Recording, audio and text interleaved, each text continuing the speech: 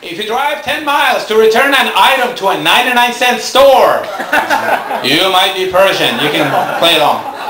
If you ask for a price check at the 99-cent store, you might be Persian.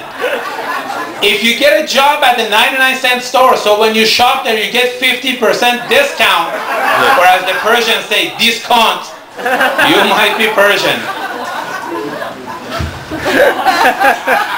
If you haggle over the price of the stamp at the post office, you might be Persian.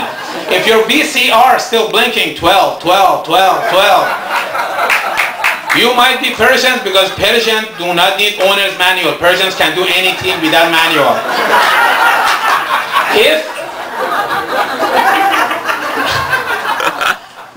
If you're a janitor at a 10-story building that you own, you might be Persian.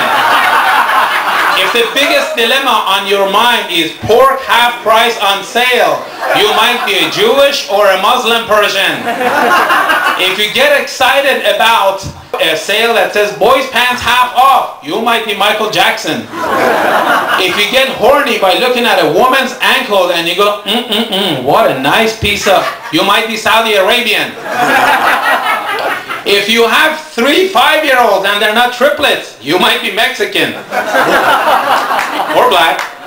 Or Persian. Same thing, black. You know, I was wondering, what the hell is it with the tattoos on black guys? What's the point? It's like a Persian girl with a tattoo on her back. If the law changes in this country and you become the president of the United States, and in front row the parents are sitting and American friends say to your parents, congratulations, your son now is the president of the United States, and your mother opens her mouth and says, oh, you should see his brothers. One is a doctor, the other one is engineer. You might be Persian. That was my set. Good evening, ladies and gentlemen. Have a great evening. Thank you very much for your support. Thank you, Jordan. Thank you, Peter. No music for the belly dancer? First of all, I reject the possibility that I could weigh as much as him.